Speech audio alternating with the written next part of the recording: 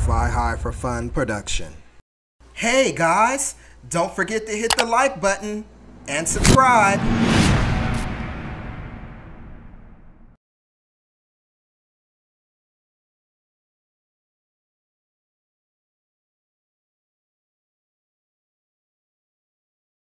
Alright guys, let me just jump right in and get straight to the point. So what you see here is the hall wires have shorted out on the negative terminal. The energy from that then fried out the main controller, and the power fed back through the BMS, and there was some damage there, which in this video I'll go over and give you guys the insight on exactly what happened.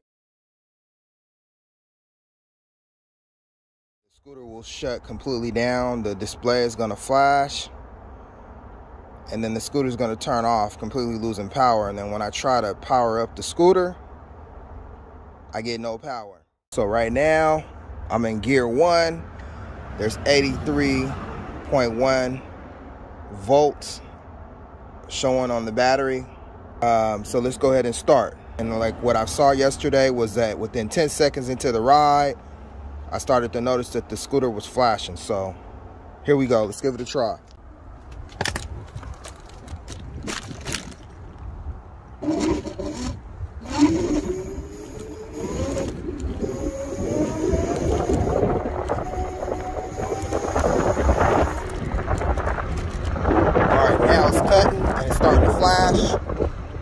Power's cut off from the scooter, it's flashing.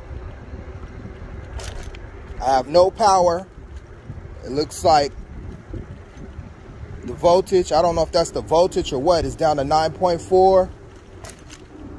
I'm actually a whole block away from the house, and now I have to push it back.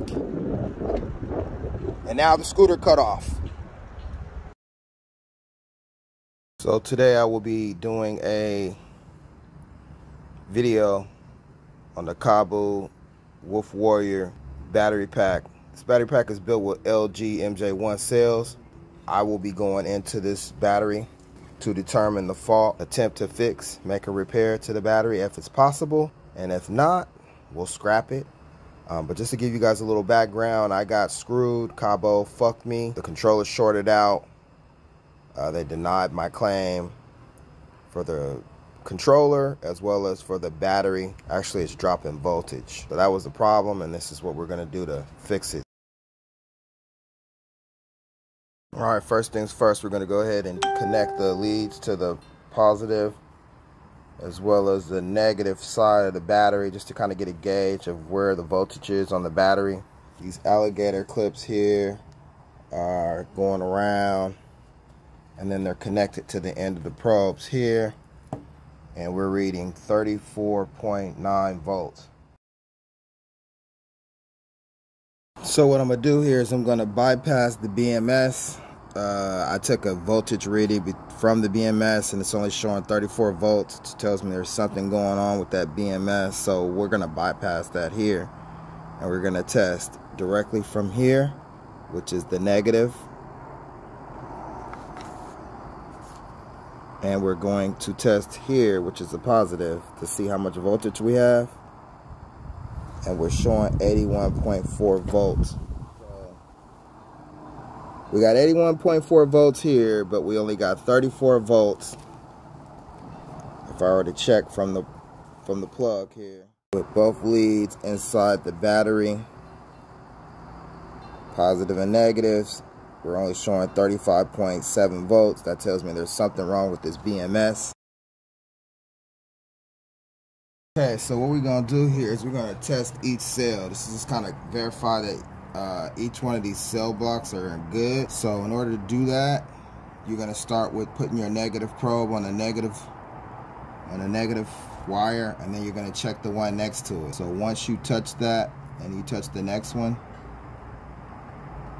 should see that you have 4.1 volts. And then if you just move your probe to the next line up, careful not to touch but one wire, and you move the next one up, that's 4.1 volts on the second pair. You're moving one up, check the third pair, 4.1. Moving on up, check the fourth pair, 4.1. Moving up, Check the 5th pair. 4.1. So that would be the first little batch of wires there. So it's 1, 2, 3, 4, 5. So there's 5 pair in that, and then there should be 15 in the other. So in order to check the next one, you're gonna put 1 wire on this one, and then 1 on the last one on this one. That's 4.1 wire volts. Same thing, you're just gonna keep on moving on up. So we're gonna check this one. That's 4.1. Move to the next one. That's 4.1. Move to the next one. That's 4.1. Move to the next one. That's 4.1. Move to the next one. So as you see, every time you move, let me check this one. This didn't look too good. That one says 1.7. There may be something wrong with that pair. Let me check it one more time.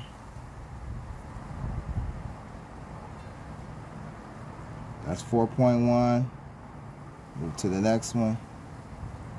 That's 4.1. Move to the next one. 1.7. So that's a bad. Let's check the rest. That's 4.1. That's 4.1. That's 4.1. 4.1. 4.1. 4.1. 4.1. This is the last one. 4.1. So there is a bad bank of cells in here that was showing 1.7 volts. I'm gonna have to figure out exactly which one that is, which is this one, but I'm gonna have to figure out 5 on this, and then you got 1, 2, 3, 4, 5, 6. So it's actually group 11 that is showing 1.64 volts.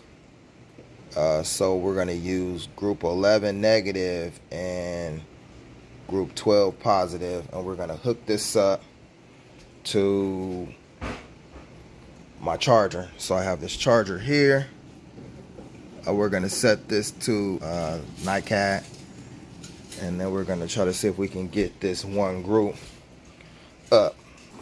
Alright, so make sure I taped up these connections here. We got the negative and the positive connected on the balance on the charging port here, and then we have 1.645 volts. So what I'm going to do is I'm going to go in here, change this to NiCad. I'm going to charge at a slow rate, a 0.5 amp. And let's see if it'll charge it.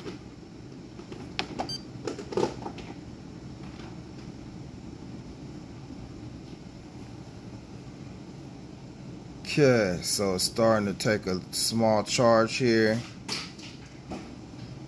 Let's see if I can get this up to about 3 volts. Actually, I need to get it up to 4.1 volts where the other battery is, where the other cells are. So we'll see if this is going to work out. I'm going to slowly watch it, and we're going to see if I can get that group of cells back up to 4.1 volts. So yeah, I think this might be probably the easiest alternative right now to charge it through the balancing port. So fingers are crossed.